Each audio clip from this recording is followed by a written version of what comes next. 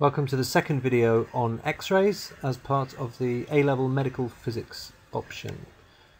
In the last video we talked about the X-ray tube, and if you haven't seen that video you should watch it first. This video talks about the production of X-rays in the X-ray tube, and it also talks about the distribution of energies of the produced X-rays and the origin of those X-rays. Okay, so let's get going. Alright, so the electrons in the X-ray tube are accelerated by a large potential difference, and they hit a target anode, which is made normally of tungsten.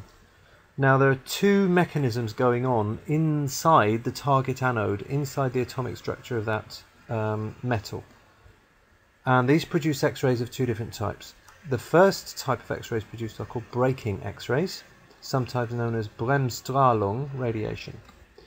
The second type of X-rays produced are called characteristic X-rays, and we're going to have a look at each of these in turn and find out what the origin of these two is and what the mechanism is.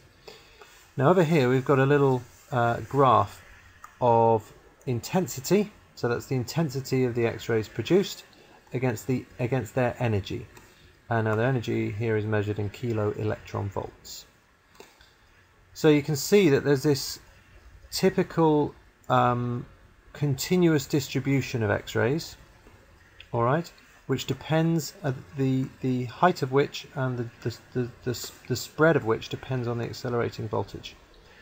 Superimposed on that you can see these spikes. All right, now these spikes are individual frequencies of X-rays, individual energies of X-rays produced. All right, now the breaking X-rays, which we'll talk about in a moment, produce the characteristic, or rather the typical, I shouldn't say characteristic because that's what the other ones are called, the typical smooth continuous distribution. The characteristic X-rays form these spikes. Alright, so the breaking X-rays form the smooth distribution, the characteristic X-rays form the spikes. Okay, so let's have a look at each of them in turn and try and figure out what's going on. Alright, so an electron can be incident on the tungsten anode, alright, and actually penetrate the material. And as it does so, it will, some of them at least, will come across the nuclei of the target atoms. So this is usually made of tungsten. Alright, so this one is a nucleus or an atom of tungsten. Obviously this has got a very large positive charge and the electron has a negative charge.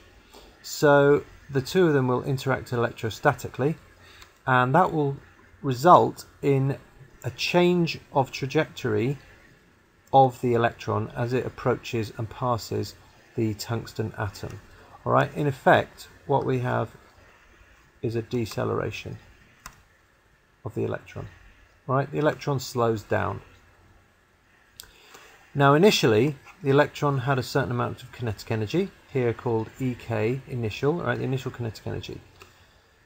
As it passes the tungsten atom and is decelerated, it will lose a certain amount of kinetic energy, the change in kinetic energy denoted here by delta EK.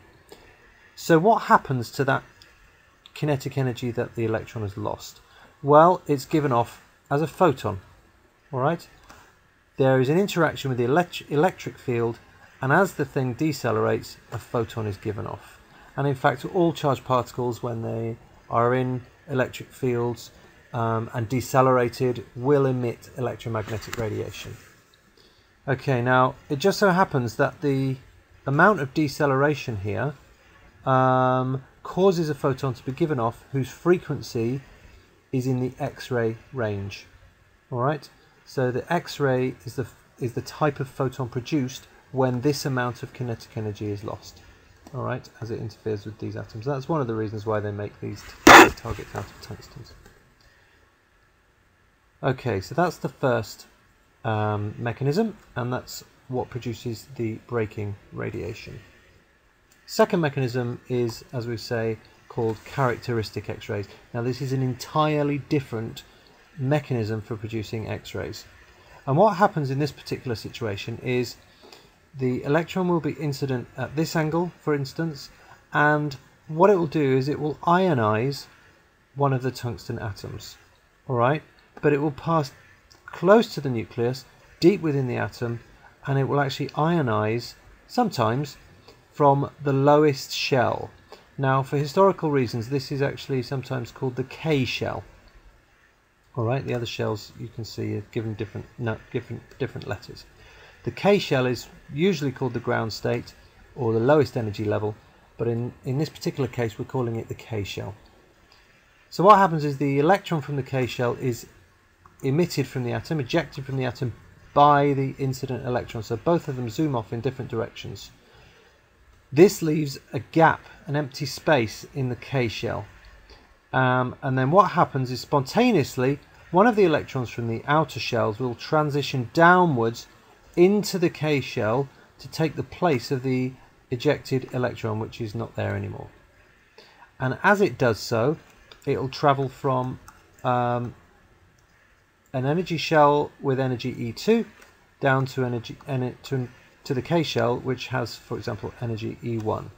And the difference in those energy levels that the electron loses, we call it delta E, is equal to the photon energy that is given off. Now, if you remember your quantum mechanics last year when we were looking at atomic spectra, you'll remember that when an electron transitions out, inwards into a lower energy level within an atom, a photon is given off. For energy transitions into the K shell, that photon energy is in the X-ray spectrum. Okay, so that's why we're interested in them.